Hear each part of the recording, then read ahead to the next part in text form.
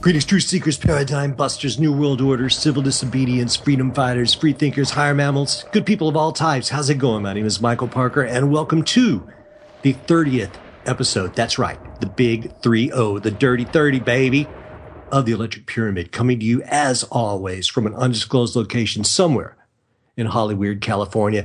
And ladies and gentlemen, depending on where you're at, right now it's Thursday, January the 8th for me. Perhaps it is January the 9th for you, and Friday somewhere if you're on the East Coast. And this is the second show of 2015, and we will be joined shortly by a paranormal investigator. I just got through reading her book. Her name is Andrea Mesich. Her book is The Ghost in the Coal Cellar. Andrea Mesich is a skeptic about the paranormal until she had her own dramatic encounter with a ghost in 2004.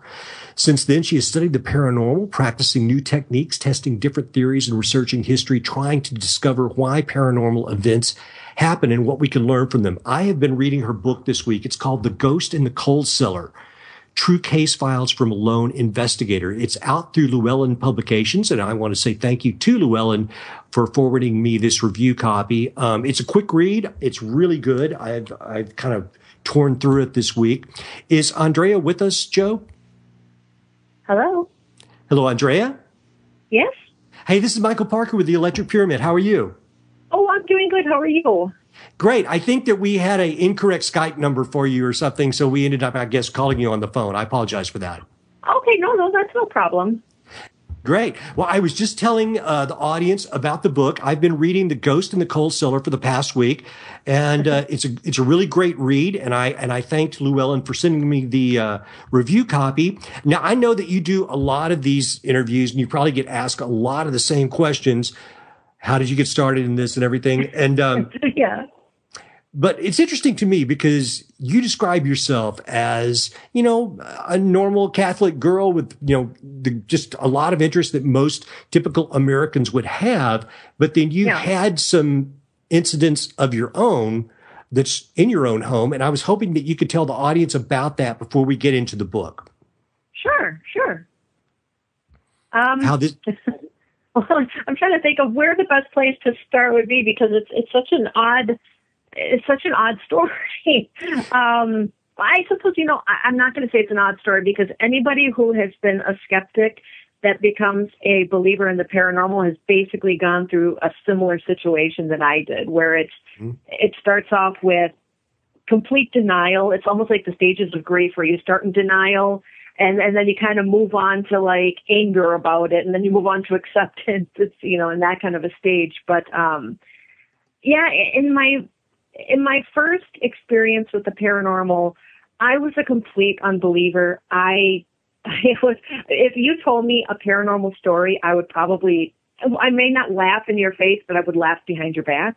Mm-hmm. And it was just one of the things I did not believe. And I couldn't wrap my mind around the idea of ghosts. And as a Catholic, I always believed there are three places. There's heaven, there's hell, and then there's the in-between, which is purgatory. Mm-hmm. And that's, I mean, a lot of Christians kind of dispel that now, but in Catholicism, it's a place where we go to repent of venial sins that we may not have repented of to make ourselves purely clean before we go to heaven. And that's all I thought. I said, there is no in-between. There are no spirits or things like that. And it was something that was kind of foreign to me. Mm-hmm. So one day, my brother actually was into the paranormal long before I was. Him and his now wife, my brother Andy and his wife Jamie, were paranormal investigators, and they would travel all over the country to go to different ghost hunts and ghost tours and to learn more about the paranormal. And they had just gone to Gettysburg, Pennsylvania, and they came home, and my brother still lived with us at the time in my family home before he got married. And I don't know what happened. I don't know if it was something that he brought home as a souvenir from Gettysburg or if it was something that was attached to him from Gettysburg. But as soon as he came home from Gettysburg, all sorts of weird things started to happen. And I just completely ignored everything. I would just say, you know, that's the wind. That's my mom calling me. And, you know, I just found a way to like dispel any kind of like sounds that I heard or phantom voices that I heard or like my soda can getting knocked off a table for no reason. And I just kind of yeah, it's normal, it's natural. This is something I can explain away. And then one day, it came to the point where I couldn't explain it away anymore. Mm-hmm. My brother and my other brother, John, were at it's a party in Milwaukee, Wisconsin called Bastille Days. And I guess it's this French thing with lots of food and fun and music. And that's about 45 minutes away from where we lived. And as I'm upstairs in my loft and my mom's in her room in bed, and unfortunately my father had cancer and he was in the hospital at the time. So it was just me and my mother. Mm-hmm. And I heard somebody come home, walk through the kitchen with heavy boots, and my brother Andy is a true cowboy. And he wears the cowboy boots, the 10-gallon hat, and, the whole deal. And so I thought it was my brother Andy. And sure enough, I hear the footsteps coming past the stairs to my loft and then goes into my brother's room and closes the door. So I go downstairs to see how the party was, and I knock on my brother's door, and the door opens on its own. And it reveals that it's an empty room with the light on. And I had turned the lights off myself before going up to my loft because my mom is a stickler for saving money. I mean, if there is a light on in the house that should not be on, she can sense it from another room. Yep. So I go and I turn off all the lights. And so I turned off the light and I went to check on my mom to see if my brother had gone to say hi to her. And she said, no, well, it was that him that had just come home. And I thought it was kind of weird. He's not in his room. He didn't go to say goodnight to my mother. He's not that I could see in the house. So I call him up to see if maybe he had just grabbed something and left. And I could hear in the background that he's still at the party 45 minutes away. Mm. And now all of us sci-fi nerds, if you know the show Stargate SG-1, yes, the only way that he could be from our house to the party 45 minutes away is if you walked through the Stargate. Right. So I immediately thought someone broke into our house. And so I grab a butcher knife and I hand it to my mom. I take a butcher knife. I'm putting knives in the basement door to make sure if someone snuck downstairs, they can't get back up. And then I'm trying to look as aggressive as, a girl can possibly look. And sure. I'm looking under beds. I'm looking in closets. I'm yelling, like, I know you're here and I'm armed. I have a gun on me. And I'm trying to be as intimidating as possible. And there's nothing. I mean, absolutely nothing. So I go and I turn off the light in my brother's room. And as I'm leaving my brother's room, which was the last room I checked, the light turns back on its own. And this is not one of those kind of lights where you can kind of push it down halfway and then it pops back up. I mean, down is off, up. There's nothing in between. These are the old school switches. It's a heavy. You could hear that click when you turn it down. And so I go and I turn it down again and I hold it down and they start to back away. And as I'm backing away, I watch it go back up on its own and the lights turn back on. Mm. Now I'm a little bit freaked out. So I told my brothers that I thought somebody had broken into the house and they came rushing home from the party. They did a perimeter search because they're both police officers. And they could see that the ground was muddy. And they could only see their footprints, and there was nothing else around the house. All the windows were untouched. The doors that were still locked, besides the one that they came in, were still locked. I mean, nothing had been tampered with. No footprints, absolutely nothing. So I didn't know what to say at that point. Nobody had broken into the house, but my mom and I both heard somebody in the kitchen. And after that, all sorts of different activity. It was almost like a switch turned off in my head and it knew that I knew that something else was there, and all sorts of stuff started to happen after that. Andrea, how long after your brother returned from Gettysburg was it before these events happened? I would say probably a couple weeks. Okay. And in my research, now that I'm actually a researcher, I do notice that, and a lot of times in the case of like a spiritual attachment where maybe a spirit is following an object or a person, because spirits can attach to people just as much as objects, right, there is what is called the resting period. It's almost like when you move to a new house and you're kind of like just getting used to it. It doesn't feel like home yet. And you just got to kind of get used to the feel of this new house as being your home. They have to get acclimated. Exactly. That's kind of my theory with spirits. They got to get acclimated. They got to kind of get to know the people that are living there, kind of get to know what, they just don't really, they want to just say, hey, I'm here. They kind of want to, they're like, this isn't where I was. This isn't where I belong. This is where my thing is. This is where, I want to be with this object, but this isn't where we originally were. And I'm kind of confused and I need to acclimate myself. But once that acclimation period is over, usually activity will start to pick up. It's interesting that whatever this was waited until, your brothers were gone. Yeah. Yeah. And the thing is, there were things that happened when my brother was there, but my brother just never told us. Oh. The lights going on and off, he said that he experienced that, but he just never told us because, again, I'm the type of person who would just roll my eyes at you and laugh at you. Mm-hmm. And so he figured, what's the point in telling? Right. But the odd thing is that happened, after that, I was sitting in my bed and I was talking to a friend because I was upset. I had just bought a bunch of new batteries and I couldn't find them, and the remote in my TV had died. And I'm not a caveman. I'm not going to go and start flipping the channels manually. That's what remotes were made for. I'm a girl of technology, okay? Absolutely. I don't do anything manually. And so I'm sitting talking to my friend, and 20 minutes into the conversation, the closet is slightly open, but it opens more, and a box shoots out of my closet, flies 8 feet to where my bed is. And the only thing that stopped the momentum of this box was my bed. Spills out, and there's batteries everywhere. And it's all the batteries that I had purchased, a couple weeks earlier. And I tried so many times to recreate that situation, and the only thing that I could do, no matter how I placed the box back in the closet, is get it to tip down and fall inside the closet, not actually shoot out and fly 8 feet with fast momentum.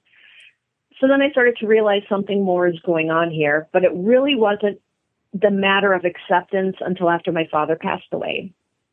And that was a really tough time for us because my grandmother had just died a few months before my father did. And about a month after my dad had passed, my mom and I had decided to come into the new millennium, and we bought ourselves it's a voice, like a landline machine with a voicemail, only instead of using those tiny little tapes, it was actually digital. Yeah. And we were really excited because we were feeling like we were so high class with this digital recorder. And we had gotten our first message, and we pressed play, and we were all excited to hear who our first call was from. And it was all white noise. And then in the middle of the white noise, we heard something that just shocked us. So I immediately called my brother to have him hear, and I didn't tell him what we heard. And he was shocked. So he called our other brother, who came running home, and again, jaw dropping to the ground as soon as he heard. And we all looked at each other. We said, that's Dad saying, I love you. And there's another male voice saying something about, there's the light. And then the message cuts off, and paranormal activity in the house stopped at that point. And the only thing that I can think of through my research is that whatever spirit was in the house either knew my dad was not long for the world and waited to cross over with him because maybe he thought my dad would want company crossing over, or maybe he just didn't know how to cross over, but knew my dad would because my dad was a very spiritual person. We don't really know what the reason was. All I know is that was my dad's voice saying, I love you. There was an unidentified male voice, and then no paranormal activity after that. And that's kind of like what I call the baptism by fire of how I became a paranormal investigator. Understood. So you mentioned that your dad was very spiritual as well, and you were raised Catholic. Was he Catholic as well? No, he wasn't. He was, it's kind of a complicated, but he was born Catholic. He was baptized Catholic, and then he was baptized Methodist, and then eventually my grandmother on my dad's side started to raise them Baptist. So my dad was Baptist, but my mom is Catholic, and we were raised Catholic, and he basically attended our first communions and our confirmations and our baptisms and everything that had to do with the Catholic Church. He was always there, and he was always very supportive. And I would say that he was more of a Catholic / kind of he read the Bible all the time on his own. He really, I don't think, identified as Baptist or Catholic specifically. He identified as more of a child of God. I get it. And he just read the Bible over and over, and he supported my mom and us as Catholics. But, I think he kind of had his own little way, his own kind of way of worshiping God and Jesus and things like that. I understand. The Catholic religion is interesting to me because I grew up Methodist as well, and with Catholicism, well, actually with religion in general, and I've been reading your book and I've been listening to other interviews that you've done with other people, and the topic of religion comes up, and religion's an interesting thing because sometimes it seems like people want to believe in religion, but when you talk about paranormal subjects, they kind of sign off. And I would argue that if you're religious, you are already dealing in the realm of the supernatural already. Exactly. I mean, God himself, whether people want to believe it or not, is paranormal, because the very definition of paranormal are things that cannot be defined under scientific definitions. There is no scientific evidence or scientific. I always say scientifical for some reason. It's not even a word. There's no scientific evidence that God exists. It's the faith that we believe God exists, and we have proof in our own lives that God exists. But you can't sit down right now, I mean, as of yet, and say, here is scientific proof that, via these different kinds of equations coming together, that there is a God. And so by that definition, God would be considered paranormal, because it's the same thing with spirits. You can't sit down and write an equation and say, here's proof that ghosts exist, or here's proof that Bigfoot exists. It's all within the realm of the paranormal. But I find that as I go as a researcher now for over a decade, it's actually kind of strengthened my faith, more or less, and my belief in God, and the things that I have encountered and the things that I've seen is something that kind of brought me closer to my religion than I ever felt in the past. So I kind of look at them as one and the same. And I mean, if you look at the Bible, because I had such problems when I'm doing research now, including for my second book, I go to different religions just to ask what their opinions are. I don't want to say, well, you have to believe in it. And I want to know, I just want to know, like, if you don't believe in it, why? And I found the Catholics are very open, and actually many of the religions are very open except for the Baptists. And I shouldn't say that because, I have half my family are Baptists on my dad's side, but I found them to be very close-minded about it. In fact, I had a lot of ministers that would kind of like, it would be like just kind of like sitting there like wanting me to repent and, telling me to get on my knees and say prayers. And, they're talking about me being an occultist, and it's the oddest thing. And I told this one, I said, there are ghosts in the Bible. Do you not understand that this spirituality is all in the Bible? If you think of the book of Genesis, the very first ghost story is not Adam and Eve. The very first ghost story is Cain and Abel, because Abel was not in heaven because heaven was not open yet. And God said that he heard Abel calling from the ground after he had been killed. Well, if Abel's dead and there are no such things as ghosts, what was God hearing calling out to him? Good point. And then you have Jesus himself saying when he returned, and everyone was afraid that he was a ghost, and he said, well, look, I'm not a ghost. He's not saying ghosts are evil, don't believe in them. All ghosts are demons. There's no such thing as ghosts. He says, I'm not a ghost because ghosts don't have flesh and bone, as you can see that I have. So he didn't like the spell say, hey, ghosts don't exist, don't believe in that, it's all evil. He made the differentiation between him and a ghost. So it's in the Bible. I mean, there are things in the Bible. But it's a lot of times when you're dealing with religion, it's so hard in certain religions, because I know I've dealt with a lot of private clients that say, absolutely do not release any of this information that I'm telling you right now, because my church will literally kick me out. And they'd have a stigma on them. Agreed. And that is a shame. I mean, listen, I grew up in Texas, and like I told you, I was Methodist. And I think there is a very conservative, well, this is no surprise to anybody, but there's a very conservative element of Southern Protestant type religions. It's a shame that there would be a stigma attached to that, because like I said earlier, if you're in religion, you're already dealing with the supernatural. So it doesn't surprise me that the Catholics would be more forthcoming, because when you hear about exorcisms, you really only, it seems to me, like hear about priests doing them. Am I wrong? When you hear about exorcisms, you hear about Catholic priests doing them. I have heard of rabbis in the Jewish faith also performing exorcisms. I've actually heard of other, like you see the televangelists who do those what they call exorcisms on TV, where someone walks up and then starts to have spasms all over the place.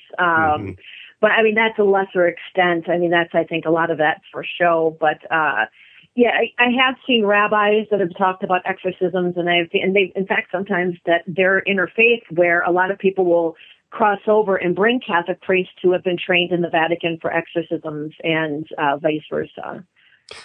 Well, one of the interesting things when you started on this path after the situations in your own home and the revelation of your father being on the telephone, which must have been incredibly profound to your family. How did who did you just go to the library or get on the internet? Who did you reach out to initially to start educating yourself on this type of material? I actually did go do a lot of research online. I did a lot of research at the library because at the time I did not know that paranormal groups existed and that there were people that are now like me that were out there to help people in these kind of situations. So I didn't really know where to turn to, and that's when I started to do a lot of the research online. It actually wasn't until a year later when ghost hunters became a really big deal that I started watching the show. And this was back in the day when they still visited homes like a private residence like mine, and they would help people with paranormal issues. And I started to say, well, that's kind of unique. That's different. That must be a new thing. And so I started doing research online, and I found out it really wasn't a new thing, that paranormal investigative groups have been out there for a long, long time, and that there were people that I could have reached out to find that kind of help that was free, and it was private and confidential, and it was something that, you know, I could have at least gone and gotten advice from them. And once I knew that they were out there, that's when I started reaching out to various groups to ask their opinions. And I started to learn about the equipment they used and about the techniques they used. I shadowed a bunch of groups. I would go to different places, different cities, different states, and I would ask them, well, can I just shadow you? Can I learn from you? Can I see what your technique is and how you use equipment? And I would compare it to another group. And eventually I started to kind of find my own style. And then I just became an investigator who now people will sometimes turn to for my advice or to shadow me and learn from my techniques and so on. Well, a couple of things before we start talking about some of the investigations you cover in the book. Another thing I wanted you to explain to the audience that I find this fascinating. I've interviewed a few paranormal investigators in the past, and John Zaffis, Rosemary Ellen Guiley, and I'll be honest, I did not know a lot about demonology or ghosts. I more know about UFOs and things like that. So I was kind of a newcomer to this aspect. Explain to our audience what the various types of hauntings are, because in the book you explain it very well that there's several different types, and I think people will be surprised when they hear what these four groups are. Yeah, well, one group, there's one group that it's called a haunting, but it actually is not a haunting, and that's residual hauntings. And it's like I said, the name is a misnomer. It actually is not a haunting. What it basically, a residual is I compare it to, and I don't know if any of your listeners how old they are, but if you're older than 20, you'll remember VHS tapes. Sure. And it's kind of like if you went to Blockbuster and they had the Be Kind rewind stickers. That's what a residual haunting's like. It's like playing a videotape, rewinding it, pressing play and watching it again, rewinding it, pressing play and watching it again. And it's more like a psychic energy that's kind of left in the world. And it could be something that was traumatic or something that was just overjoyous, or it was some kind of a deep, deep emotional thing that happened. That when there's a trigger, like a door knocking or a phone ringing, it will replay this particular moment in time. You could see a full body apparition, or it could be noises. And the prerequisite is that the person involved in, like, if you're seeing a full body apparition, that person might not be dead, which is why this is not necessarily a haunting. There was actually a case that I was investigating where somebody had seen this young boy going in and out of the house only when storms would happen. And they would see the same thing, and he would be going up a pair of stairs that were no longer there. The stairs had actually been destroyed in a fire, and when the home was rebuilt, they turned that into an attic with just a pull down, but there were no staircase. But they would see this boy going up the staircase, and nothing that they could do could interrupt what this boy was doing. They could call out to him, they could try and stand in his way, and he would just go about his business as if they didn't exist. Well, after researching, they found a picture of the boy in some archives about the fire, because this fire had happened many, many, many decades ago. And what they found out through going through finding this picture and then going through more records was that the boy was now a 90-year-old man living with his wife in a retirement community. Wow. And he went to see this man, and he showed the man the picture, and he's like, well, that's me when I was 16 years old. And the man went through some of his photo albums, and he found a picture of himself when he was 16 years old, and sure enough, that was the boy that they had been seeing. So he wasn't even dead. It was just what happened was that the psychic energy that was left behind was in the middle of the fire. And what they finally figured out was when he was going up those stairs, he was going to save his pet dog. And that was such a traumatic experience, he said, because he had gotten severely burned, and when he was trying to lift like a banister that had fallen off his dog. And he thought his dog was dead, and it was such a traumatic thing for him because at the time, his father had passed away in the mines, and he had lost a lot of family in the mines during the mining community when, mining was really big back then. Mm-hmm. And he said he was very traumatized, but luckily it turned out his dog was still alive, and he was able to save his dog and get out of the house. But this was still imprinted upon the... It was imprinted. It was such a traumatic event that the psychic energy left this imprint to replay over and over in time like a record. And what's really interesting was they believe that a lot of times it's the area itself can act as a conduit. Like if there's a lot of limestone or quartz in the area, and there is a lot of limestone in that particular area. But that's a residual haunting. We call it a haunting just because it's unexplainable, but it's not technically a haunting because the person that you might be seeing might not even be dead. So it's not like you're actually being visited by a ghost. The one that people know the most is an intelligent haunting, which is what we believe are spirits that used to walk in mortal form, human beings like maybe if you see Abraham Lincoln's ghost, that's an intelligent haunting. That's the haunting that we know. It's a more rare haunting than a lot of TV shows would lead you to believe, but it's an inhuman haunting. Inhuman basically means things that are haunting you that never walk the earth as mortal, which would be like angels or demons in that kind of a way. So you have those and then you have the poltergeist. And poltergeist is still very hotly debated. A lot of people believe that a lot of poltergeist is, because basically poltergeist just means noisy ghost. Mm-hmm. And that's when you see things flying and levitating and all these things that are happening. But the two main theories is that a lot of people believe it's demonic, or even if it's like a lesser demon, and a lot of people will call them imps, where they're lesser demons. They're not the kind of demons that can possess you necessarily. But there is new research that states it could also have something to do with a person and not an actual spirit at all. Right. A lot of the poltergeist cases have been revolving around mostly, especially, girls coming of age, going through puberty, going through the changes. A lot of times boys, it could happen to boys too, or sometimes it happens with women who are about to go through menopause. And there's a great hormonal change that's happening. And because if you remove this particular person from the event seems to stop. So it's almost like they're acting as some kind of a conduit, like or a trigger for these events. Yeah. Because I've also heard, I interviewed Barry Taff one time many years ago, and he was also saying that he thought sometimes people that had epilepsy or seizures, that there might be poltergeist activity related to that. Have you ever heard that? Yeah. I mean, when it comes to what they call a person trigger, it usually will revolve around somebody that's going through severe events, like emotional or physical events. And so it could be someone with epilepsy. It could be someone who suffers from seizures. It could be, like I said, a hormonal child that's going from a child to teenager years, a woman that's going through a change. A lot of times it could happen too with great illness. Like if someone is going through, let's say they were healthy and then all of a sudden they found out that they had cancer, and it's a very big traumatic experience. It's emotional and it's physical. And a lot of people believe that it could be triggers for those kind of activities to actually take place. But there's really, with anything paranormal, unfortunately, the reason it's paranormal is because there is no scientific evidence to prove one way or the other. These are still all theories. Yes. And that's why we research. We continue the research so that we can one day, like I said, I've said to people before, I mean, show the flat earthers that the earth is really round. I mean, people don't believe in the paranormal. Well, people didn't believe the earth was round until it was proven.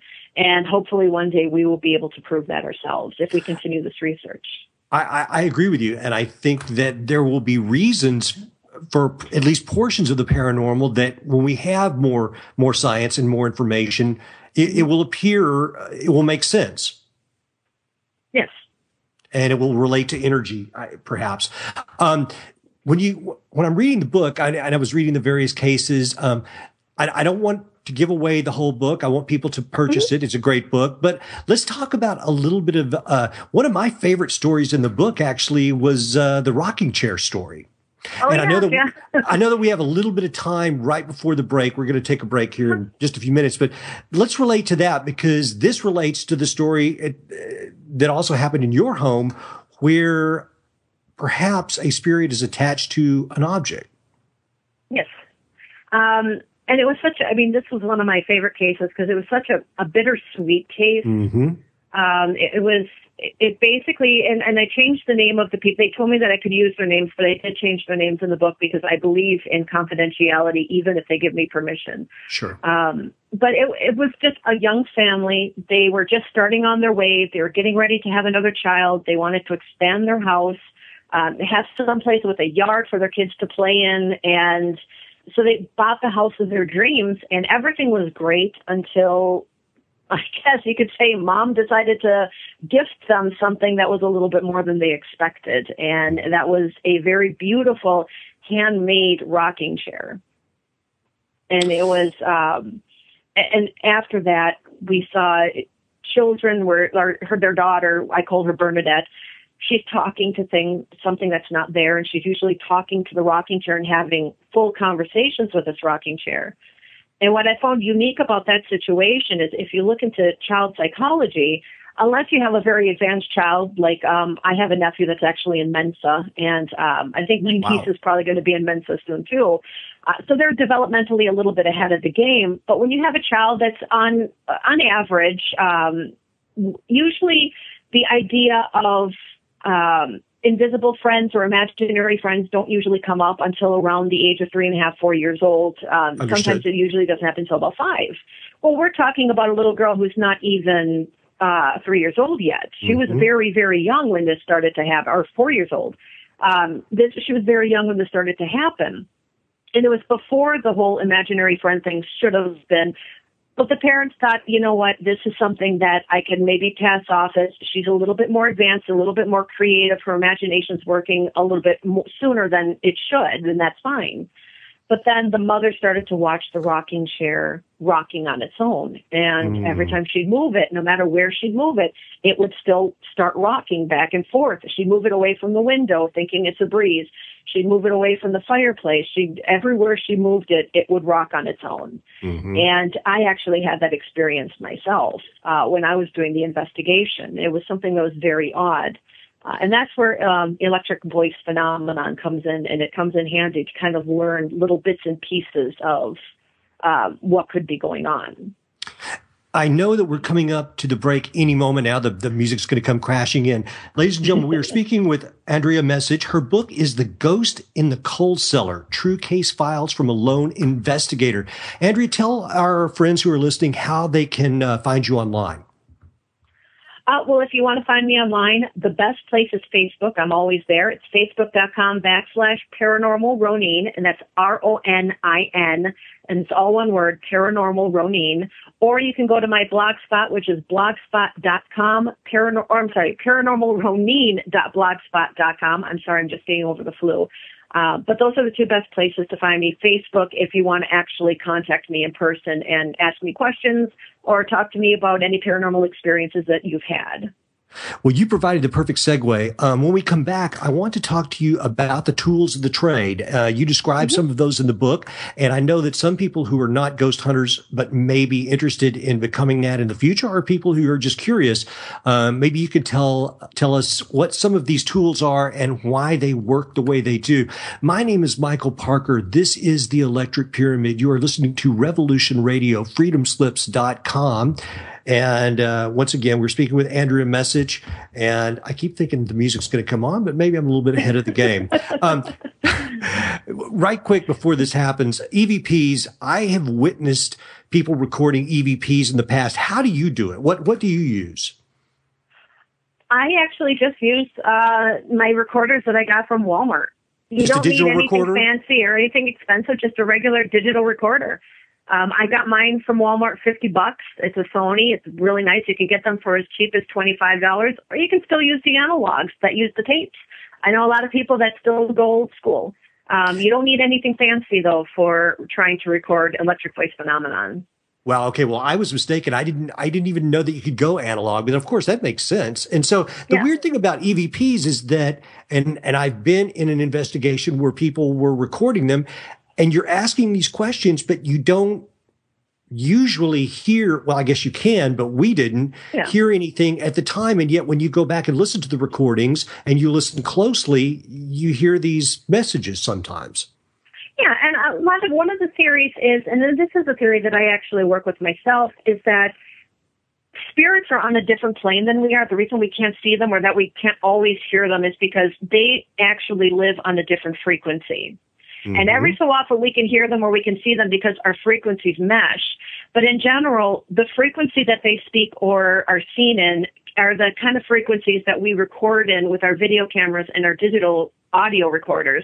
And that's why we tend to be able to see and hear them after the fact. Understood. Well, I hear a weird frequency coming in right now, which is the music that I was expecting. My name is Michael Parker. This is the Electric Pyramid. We'll be back in about 5 minutes with Andrea for our second hour. Hang tight, you guys. Ladies and gentlemen, my name is Michael. This is the second hour, and I've turned my microphone back on so that I can communicate with you. And thanks for bearing with me on that. This is episode 30 of the Electric Pyramid, and we appreciate you staying up late and listening to us. Andrea, before the break, we were talking about EVPs and some of the tools that you use in the field, because I think a lot of people wonder, well, if they're ghosts, that means they're immaterial in a certain sense. So how would one measure or find them?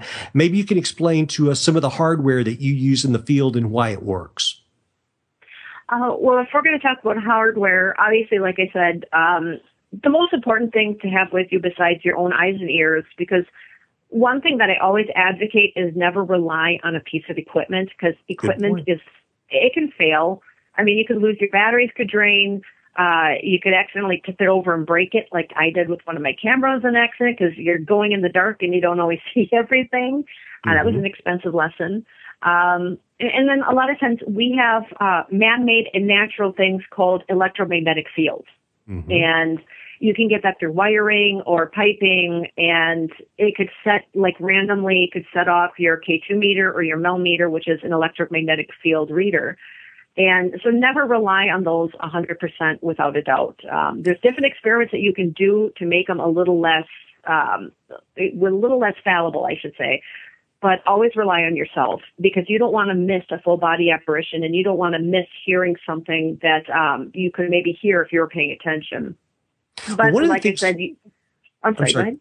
Well, one of the things you mentioned in the book that I found interesting is that even if your gear is working correctly, sometimes the spirits will take the energy from the surroundings, like the batteries that are perhaps in your instruments.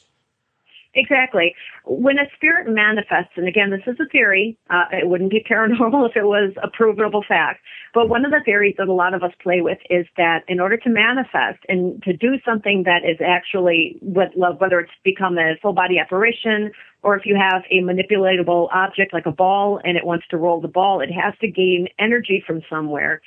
And we believe that the electromagnetic fields that are around us, again, there's man-made electromagnetic fields. A lot of times you'll see plumbers using a K2 meter to look at the plumbing, or an electrician to look at the wiring.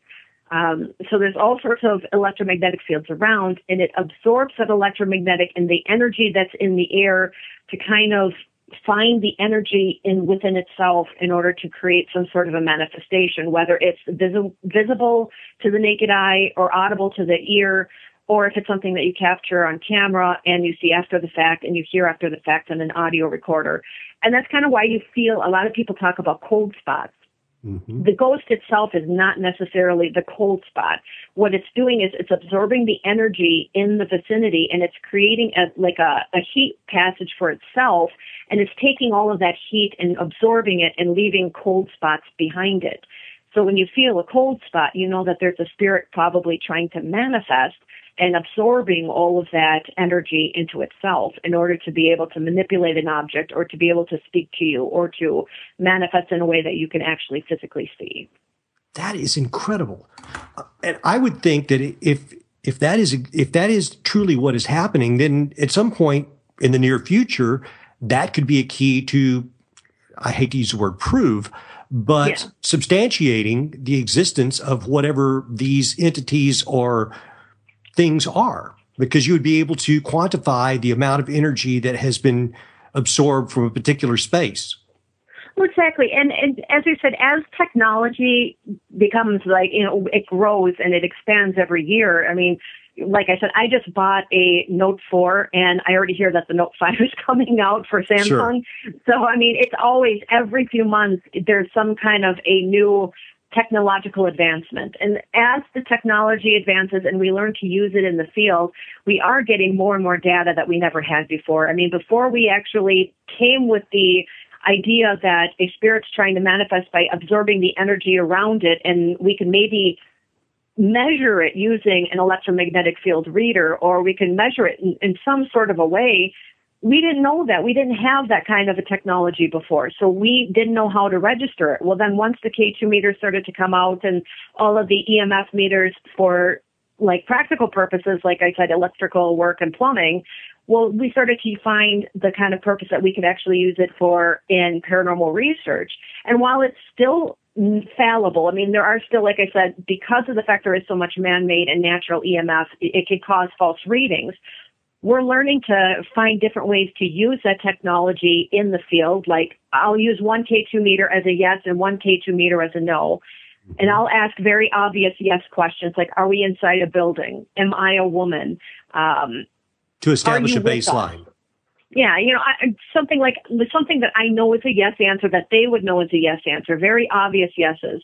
And I would ask them to light up the yes box. And then again, I would ask very obvious no. I don't want to see that yes box lighting up anymore. I want to see the no. And then I will switch. I'll say, okay, now this box is no and this box is yes. And then I will ask the same yes questions, and I don't want to see that first box lighting up anymore. I want to see this.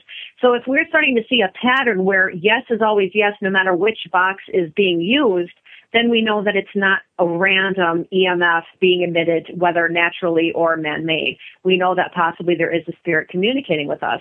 And maybe in a few years, there's going to be something that's going to be definitive, where it's not going to be man-made or natural EMFs causing an interference. It's going to be definitive that if we get a communication, that maybe a spirit is involved. So as we advance in technology and we learn how to use it in the field, there might come a time that we will be able to start saying, well, now we're getting closer to a science rather than just the paranormal. What do you do for yourself when you're prepping for an investigation? I know that you mentioned in the book and I think a lot of times people think of ghosts or things like that as, well, it must be demonic. And it's not. That's probably a small percentage, but still, just to be on the safe side, what do you do to prep yourself emotionally and spiritually before you go on an investigation? It's different for everybody. Again, this is a set of beliefs. And being a Catholic, I have a certain set of beliefs before I go into an investigation. Mm-hmm. But for me personally, I always bless myself with holy water. And I say a few of my prayers.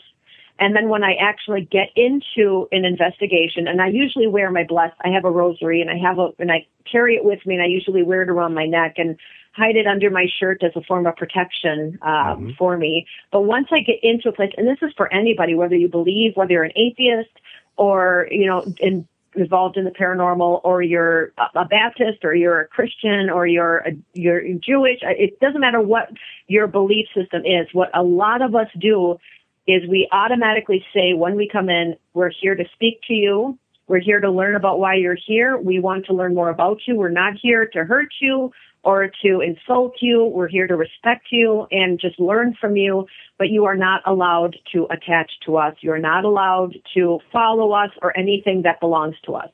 And what's important that way is because a lot of times what people don't understand is any kind of spirit, whether it's demonic or whether it's an intelligent haunting, it needs an invitation in order to follow you and to attach to you.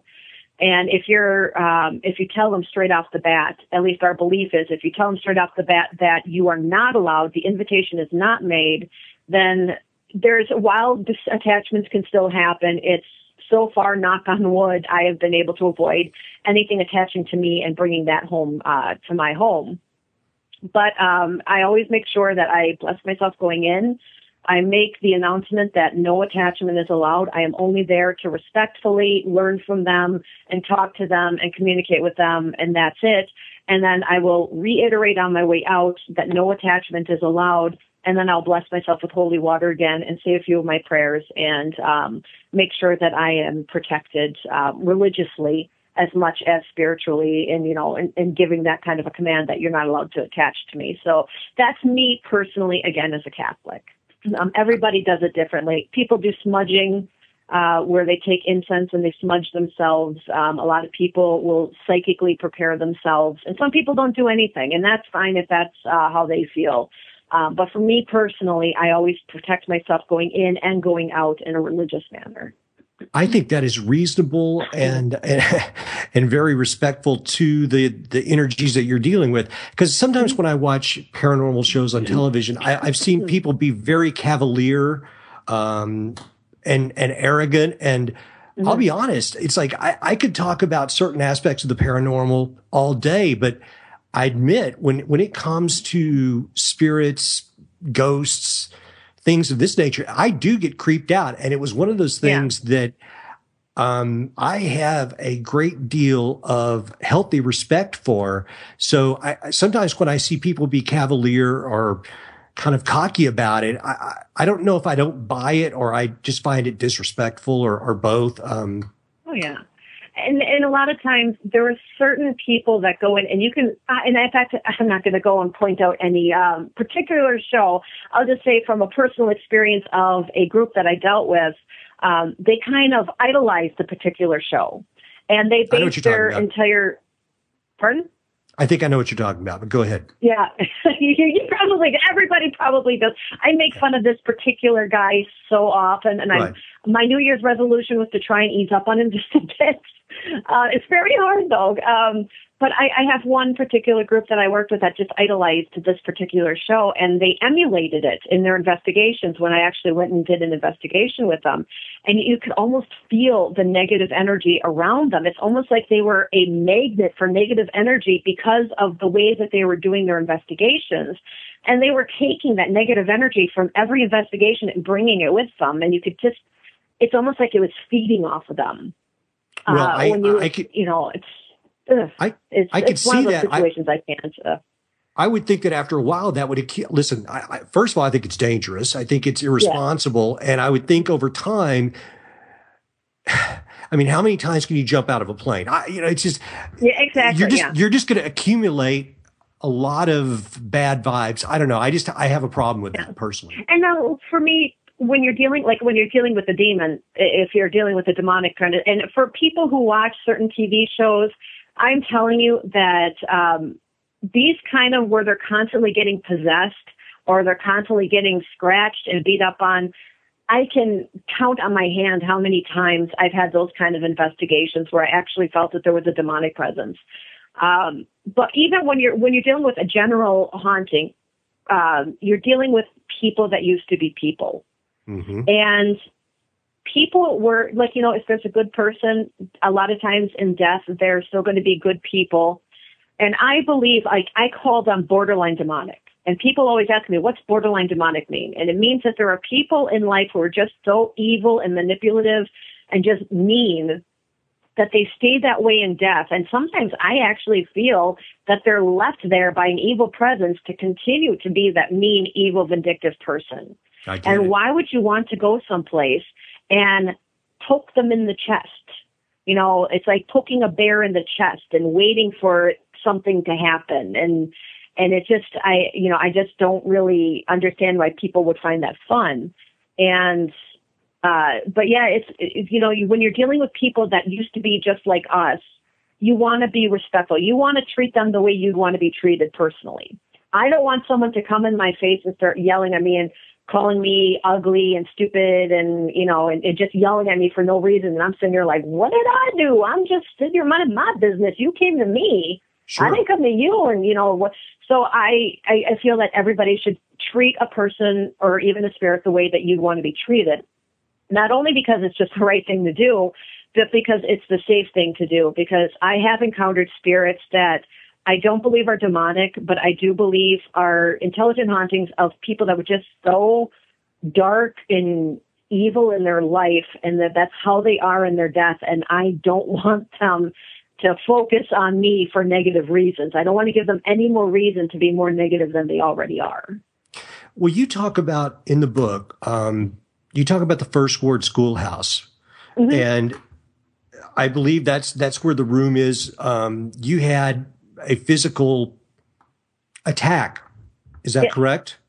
Yes, that was in the Coal Cellar, and that's how the title of the book actually came to be, was Ghost in the Coal Cellar, and there was a very not so nice spirit in that particular room.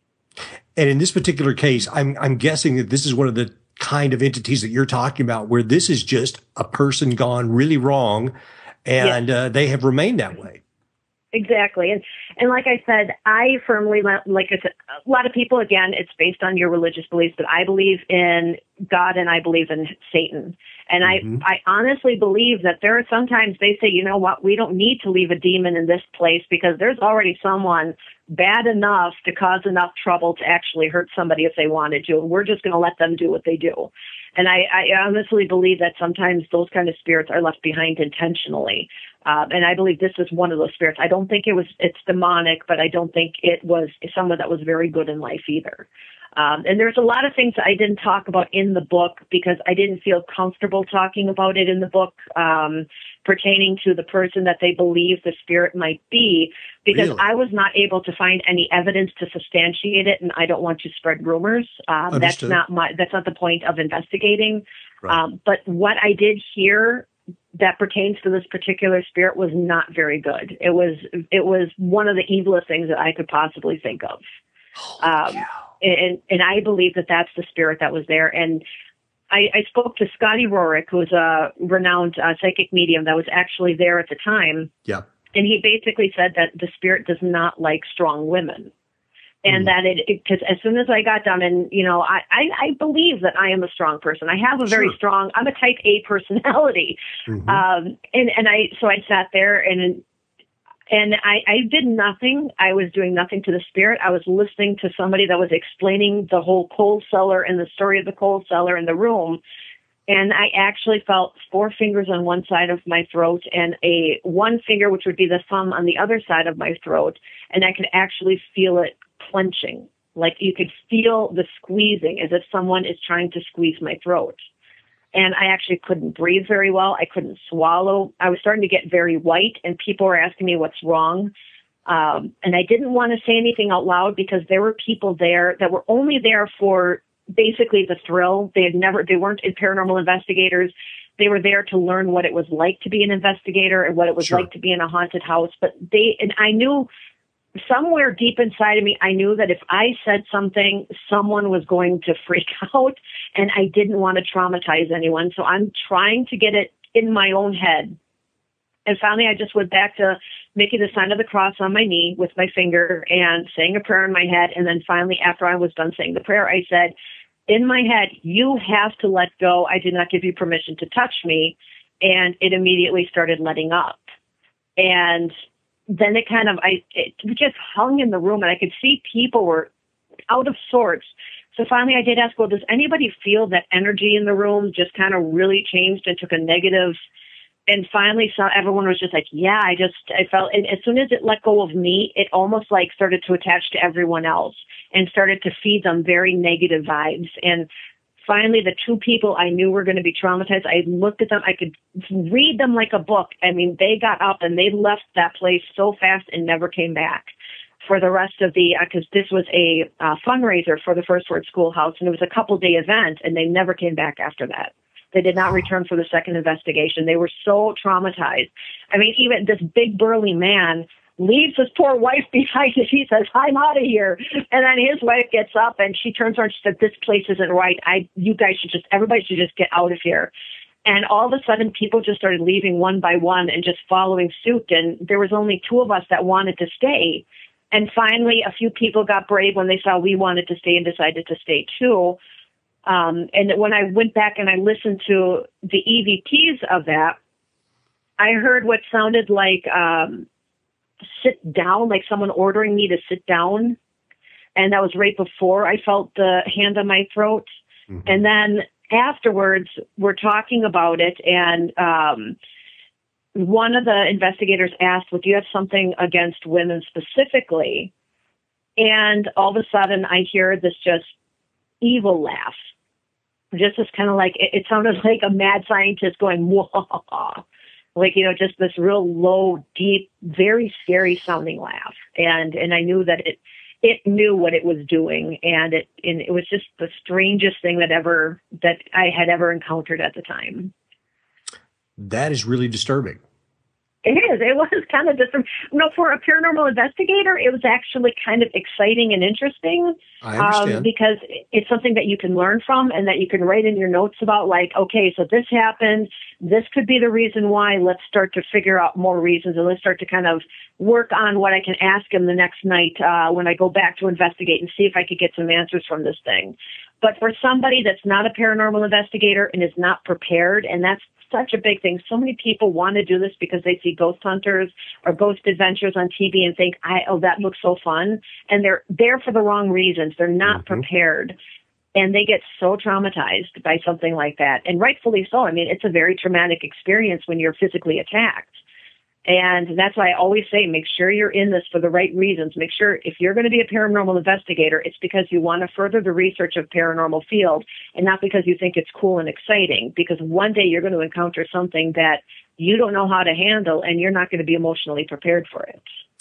And it always surprises me. I guess it shouldn't, but what you're describing, where people want to do it for, kind of a rush or a thrill. Yeah. I just man, go to an amusement park or something, because go skydiving.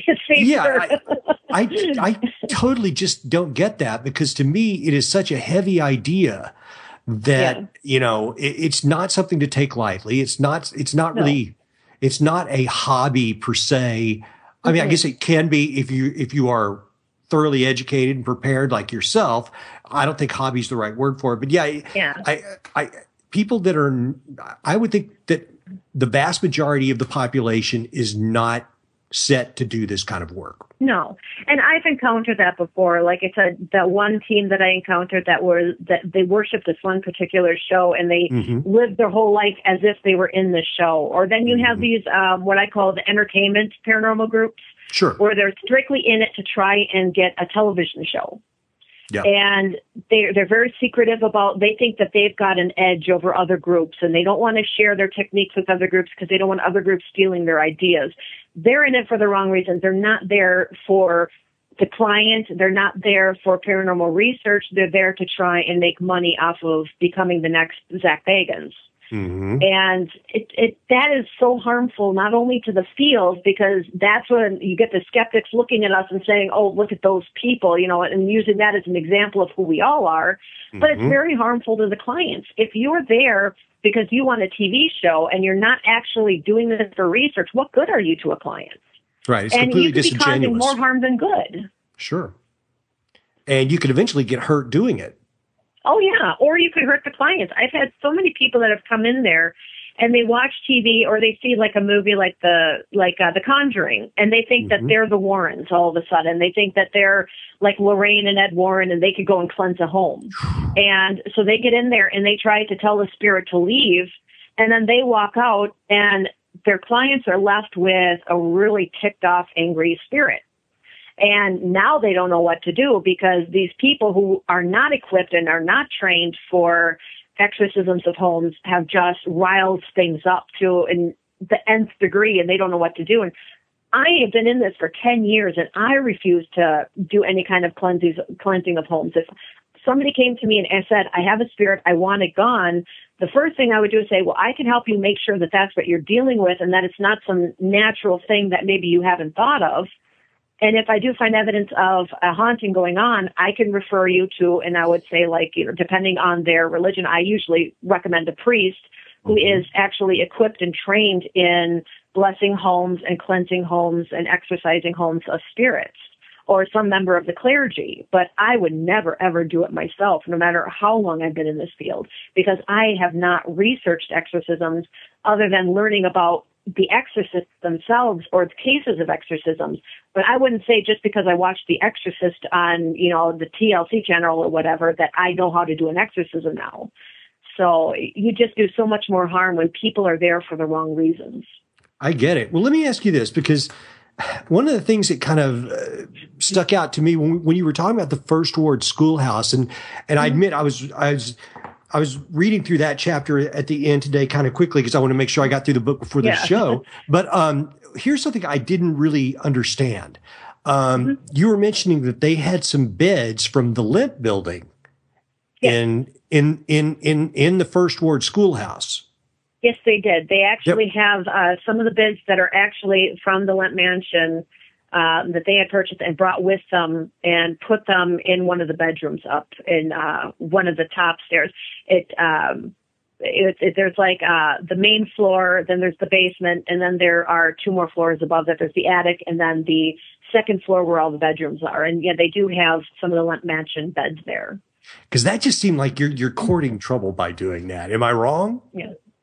You can be. I mean, just because, and I want to say this to a lot of people, because I've had people that are so terrified of buying a home if they find out that somebody died there or that there was a killing there. It doesn't necessarily mean that that you're going to be haunted. You can have a building that's 200-300 years old and not have any spirits. And then you have a house like mine that's newly built and you could have spirits in it, because maybe you built near, or like you stirred up a spirit or, from the land or like I tell people, just because it's a cemetery doesn't mean that it's haunted, doesn't mean ghosts are everywhere, because 9 out of 10, a spirit's not going to be attached to its body. It's going to be attached to an object or a place in life that meant something to them. Right. And that's usually, unless they're buried with that object, 9 out of 10 are not going to be haunting the cemetery. Well, it does happen. It's not likely. So just because you have an object that's old and that has a history to it does not necessarily mean that a spirit's going to follow you, but there is a chance that it could happen. Well, when you mentioned the Limp Mansion, I mean, that just kind of upped the odds to me. I thought that was stacking the deck. With the Limp Mansion, but the one thing that I do have to say about that is that the owners of the First Ward Schoolhouse are he's a paranormal investigator himself. He's been in the paranormal field for a very long time, and he is somebody that really knows what he's doing. And he knows how to handle spirits, and he knows especially like now that he actually lives at the schoolhouse. So he actually knows how to handle these spirits a lot better than just an average person. Like, let's say you, as somebody who's not a paranormal investigator that hasn't been doing it for decades, goes and buys the beds from the Lent Mansion and brings them to your house. Mm-hmm. Now you're playing a little bit more with fire. Sure. And while it's not necessarily the best thing to do for everybody, this person does happen to know their business pretty good as a paranormal investigator for many, many years. So he has a good handle on it.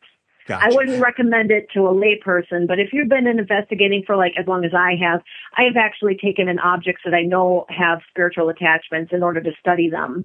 And I study them in a very kind of clean area. I have a house that is a family home that nobody lives in, and I will take it to that home, and that's where I do a lot of my research of haunted objects.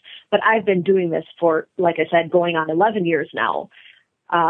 So it's something that I'm comfortable with, that I wouldn't recommend to everybody to go out and seek haunted objects, because then you are playing with fire if you're not an investigator and you don't know what you're doing. I get it. Well, let's jump back a little bit because I was reading another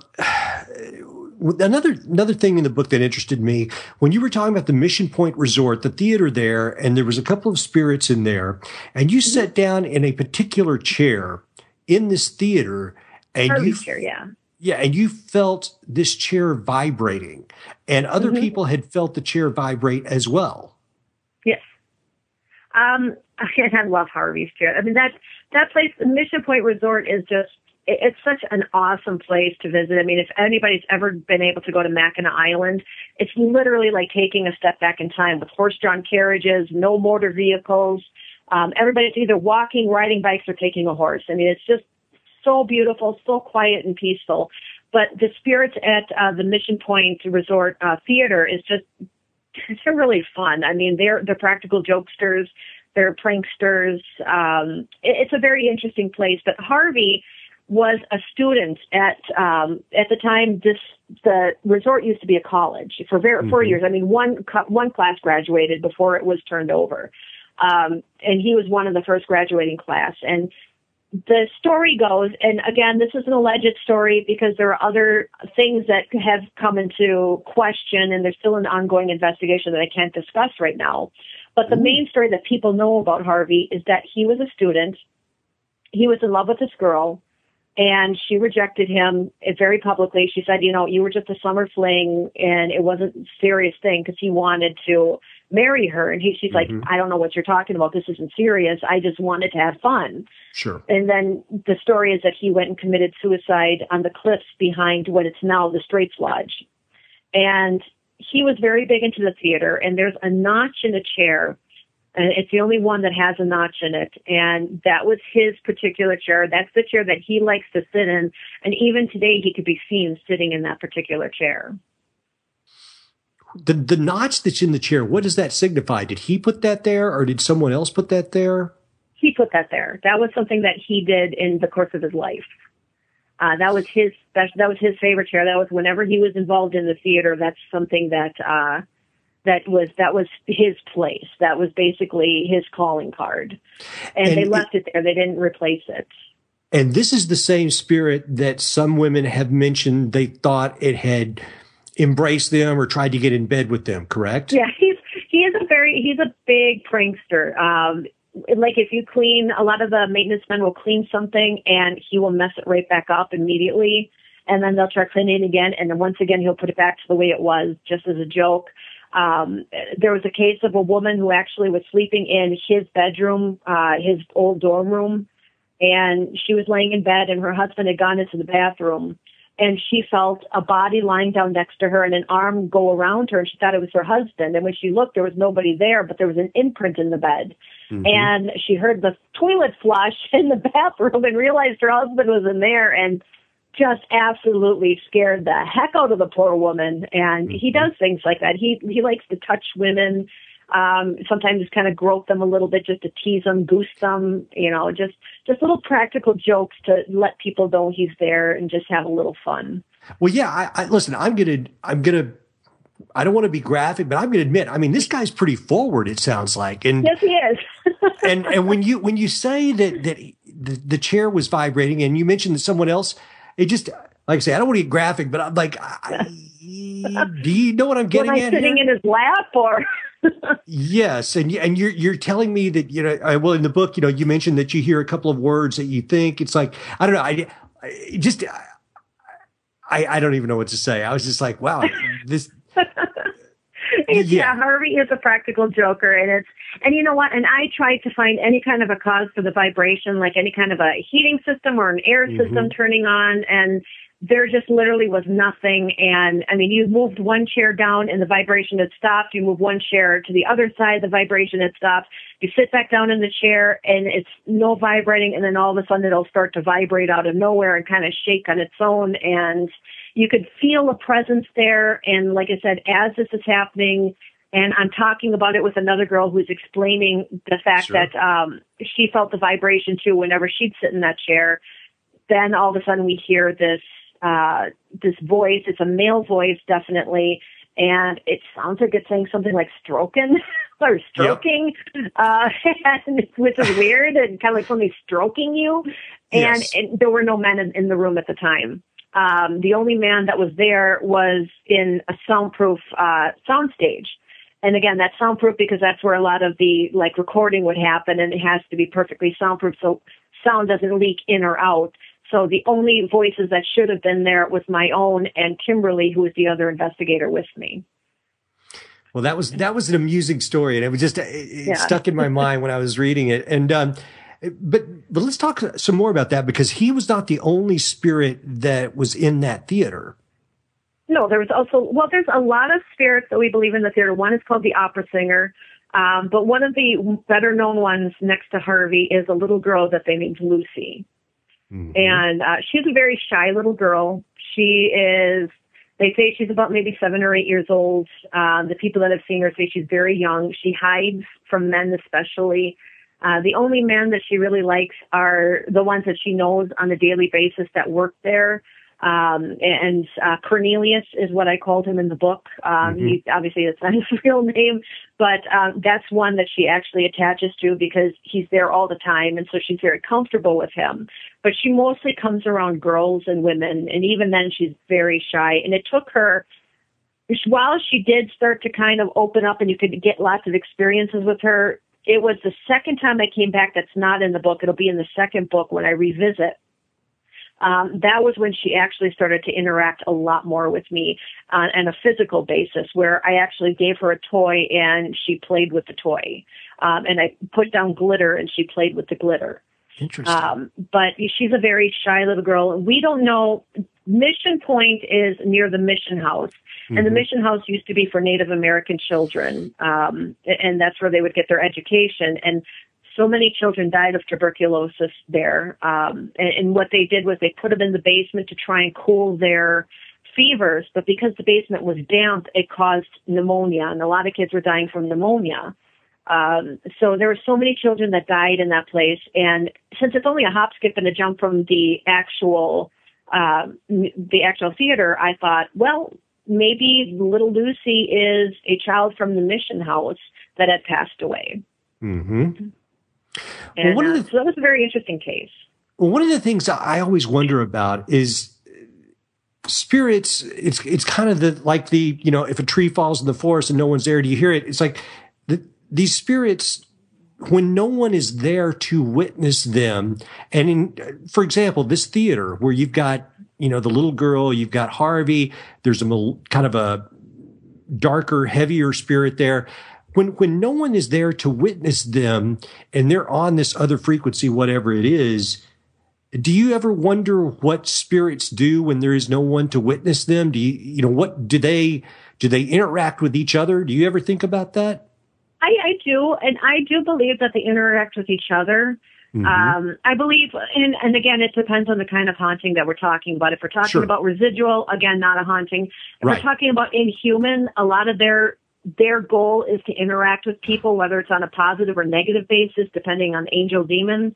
Mm-hmm. So their goal is to actually interact with people. But when it comes to a human spirit, I just believe they go about their business in and out, doing what they've got to do. And one theory that I thought was very interesting came from a Catholic priest. And again, we're talking about heaven is above us, hell is below us, and we believe in a place called purgatory. Well, where's purgatory? Could purgatory be on our level in a different frequency? And these spirits are actually in purgatory trying to somehow repent of venial sins in order to go to heaven. Or maybe they don't realize they're dead. Or maybe they just have some reason that they just can't let go of this life yet and cross over. And so they're stuck in this purgatory. And maybe that's why they're there. And so I believe that if they're stuck in this purgatory, they're not waiting to communicate with us. They're trying to go about their business to figure out how they can cross over to where they belong. And they'll communicate with each other, or they'll just walk around, or they'll do what they normally do. It's just like right now, just because when I hang up the phone and the conversation's over, well, I'm going to brush my teeth. I'm going to put on my pajamas. I'm going to watch TV. My life will go on. I mean, you don't see what I'm doing, but it's going to continue. And that's how I feel it is with intelligent spirits as well.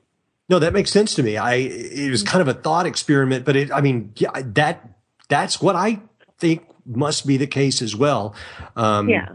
It's just because I imagine these places where, you've got an innocent little girl, you've got the cantankerous young man, and then you've got some kind of dark, heavy person over there, and they're all kind of cohabitating within this one particular space.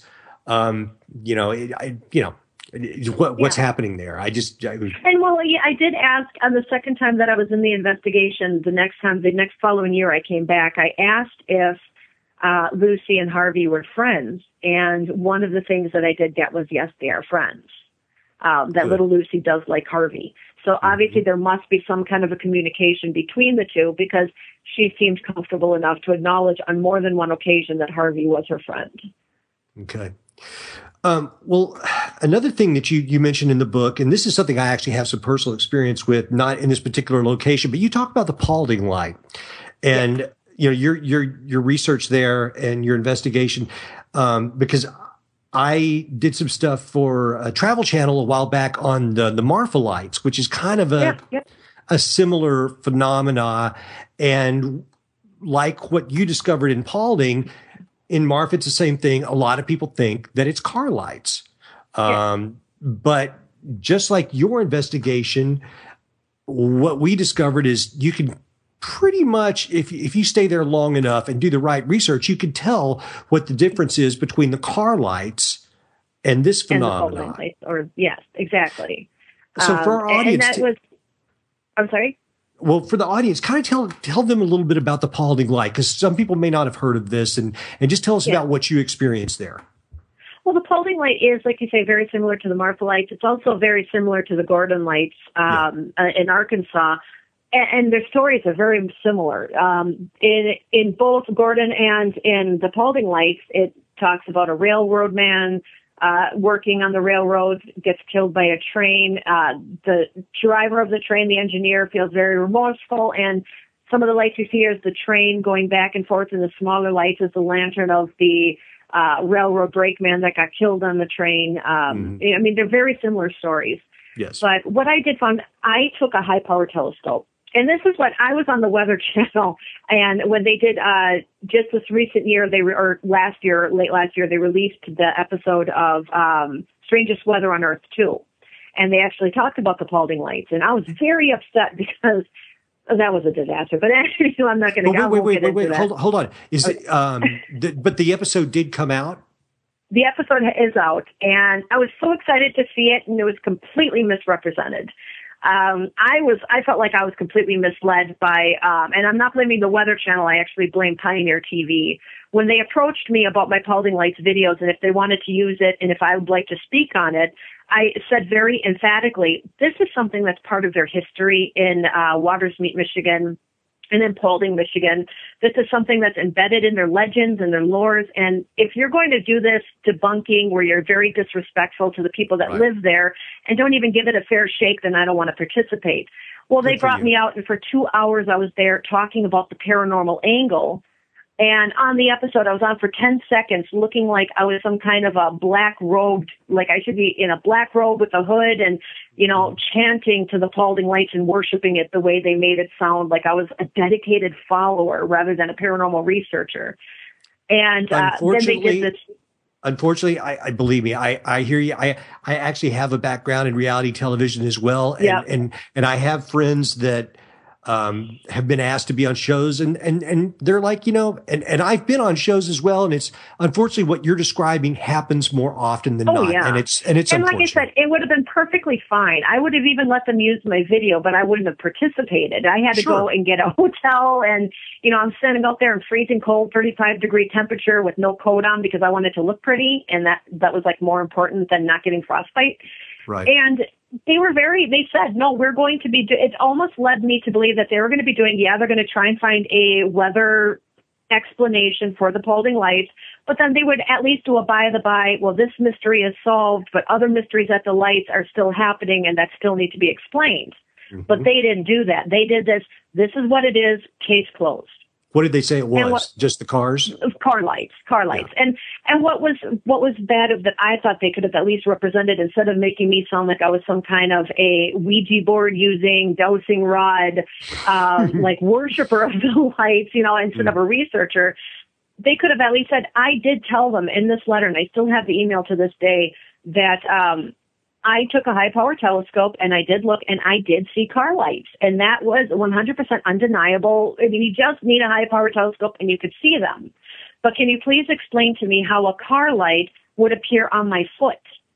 I mean, I had a green ball of light hovering on top of my foot. Now, if that were a car, I don't think I'd be wearing a prosthetic right now, because my foot would have been crushed.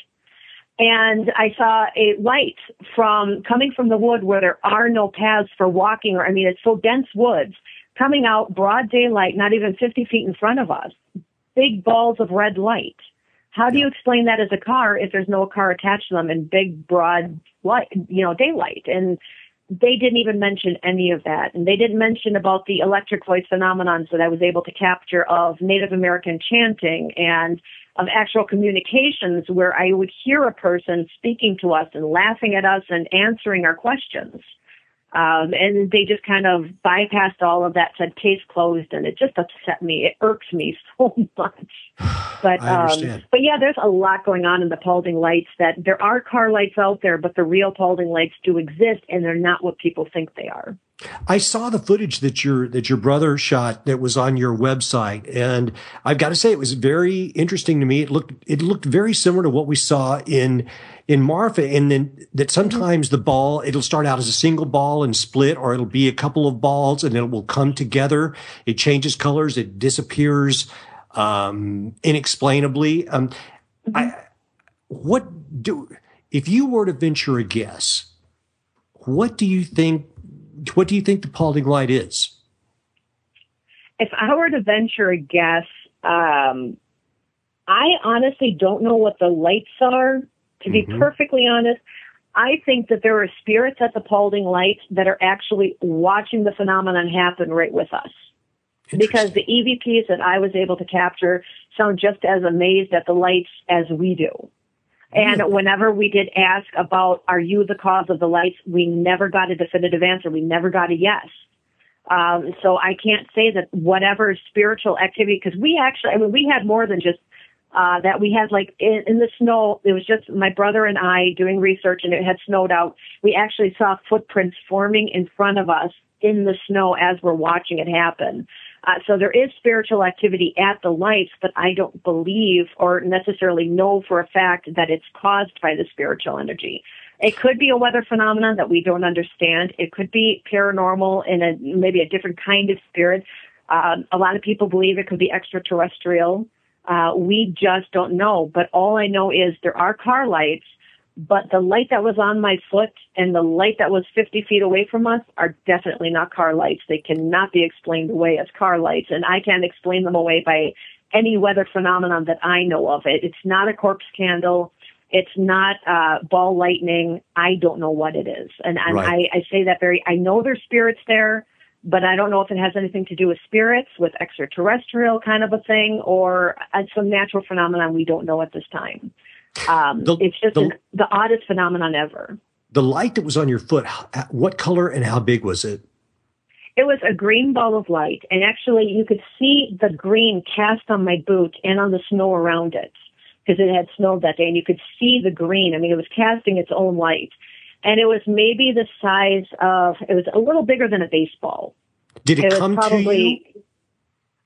It was right, because what had happened was I didn't know where it came from. I was turned around and we were packing up our equipment, getting ready to leave. And then I turned back to go get my camera. And when I bent down to get my camera, it was already there, just hovering over my foot.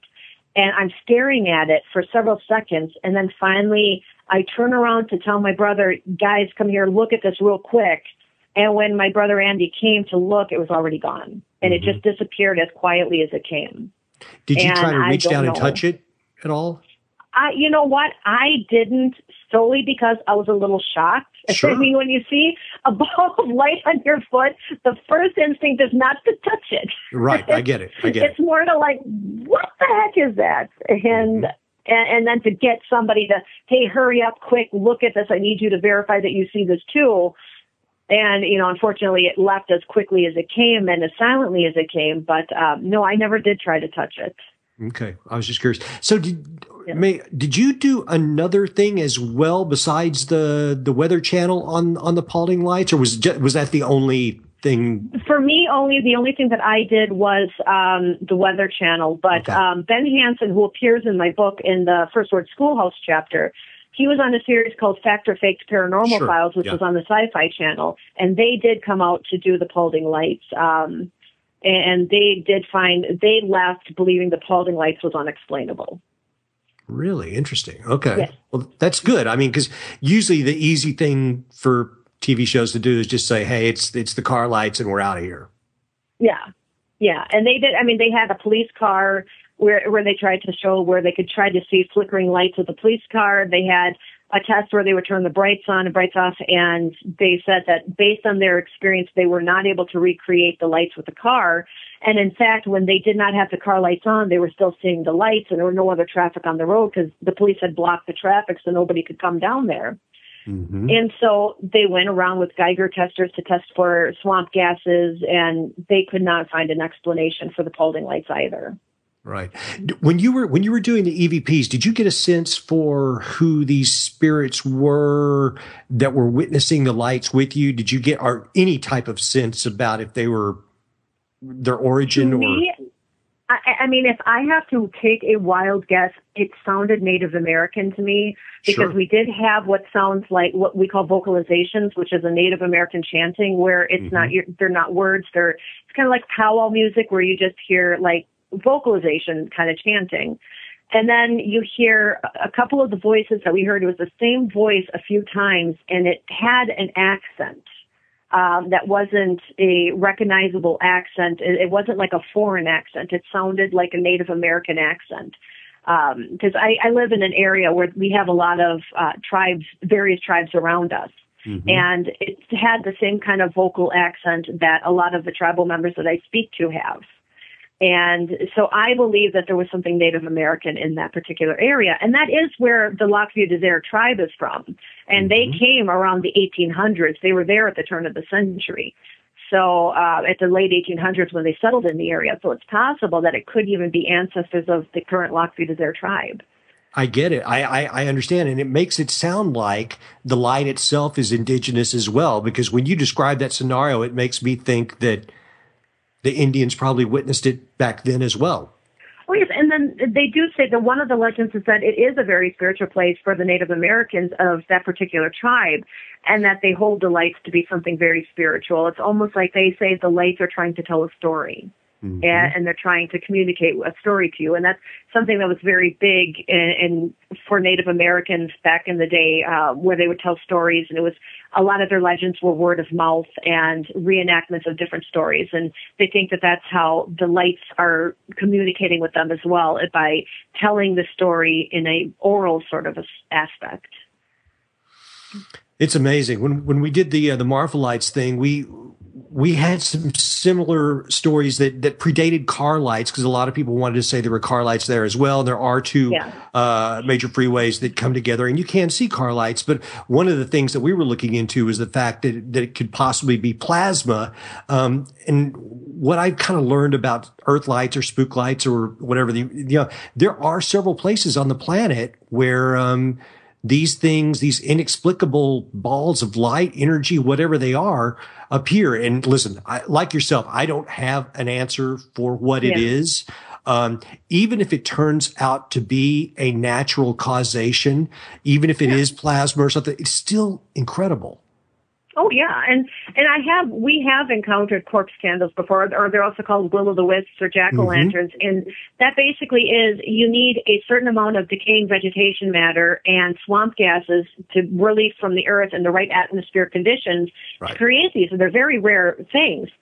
But these lights that we're seeing, they're coming out when it's completely frozen over under like 6 to 8 feet of snow, and it's freezing cold outside, and it's happening when it's very nice, beautiful day in the high 70s. I mean, especially in the wintertime, you're not going to get a lot of swamp gases or vegetation decaying because it's all frozen.